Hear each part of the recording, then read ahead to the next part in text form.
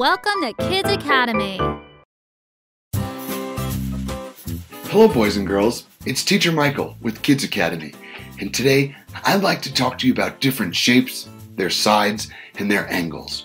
But before we get started, let's review what's a side and what's an angle. So let's take a look at this shape right here. Do you know the name of this shape? Well, this is a trapezoid. How many sides are on my trapezoid? Well, a side are just those straight lines. So let's count the straight lines or the sides together.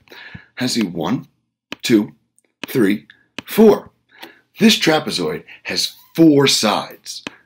I know that in this trapezoid, there are also 4 angles.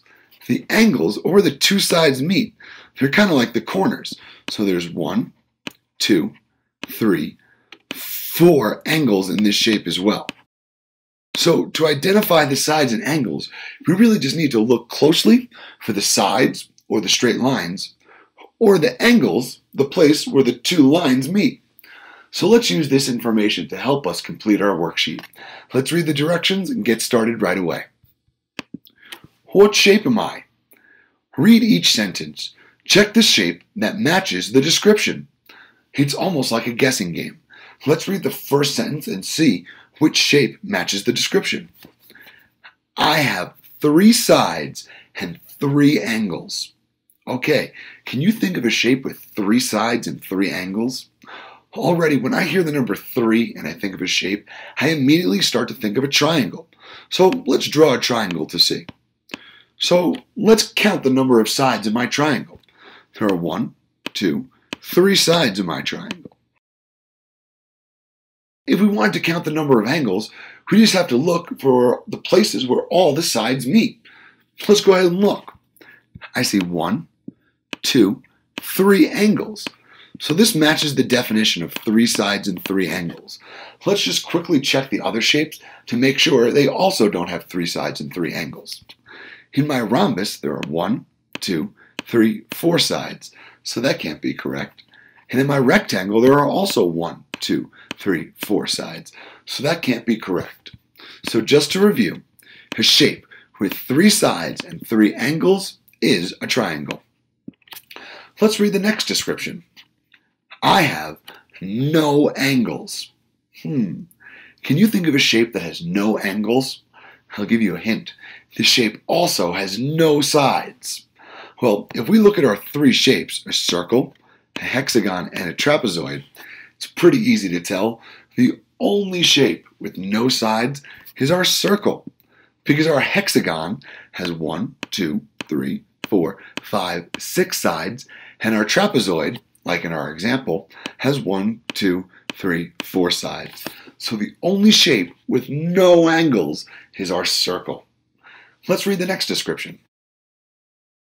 I have 6 sides and 6 angles. Can you think of a shape that has 6 sides and 6 angles? I just mentioned it in our last example. I think I remember saying a hexagon, but let's draw a hexagon just to be sure. So as I draw my hexagon, I want to carefully count the sides. So let's count together. 1, 2, 3, 4, 5, 6. There are 6 sides in my hexagon. Now let's just count the angles to be sure. There's 1, 2, 3, 4, 5, and 6 angles on my hexagon. So this must be a hexagon, because I know a pentagon, our first shape, has 1, 2, 3, 4, 5 sides, and our triangle only has 3 sides. So a hexagon is a shape with 6 sides and 6 angles. So let's go ahead and check the hexagon. Finally, our last description states, I have 4 equal sides. Do you know what shape they're talking about? Well, this one's kind of tricky, because our rectangle has 4 sides, and our trapezoid also has 4 sides. Our last shape, the square, has 4 sides, but it's a little bit different than the other 2 shapes. Do you know why? It's because it has 4 equal sides. Each side is the same length, and that's what makes a square a square. So a shape with 4 equal sides is a square.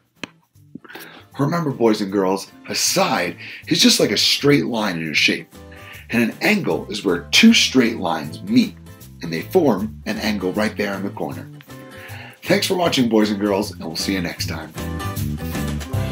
Subscribe to our channel to stay updated on new videos. Find links to our apps in the comments below.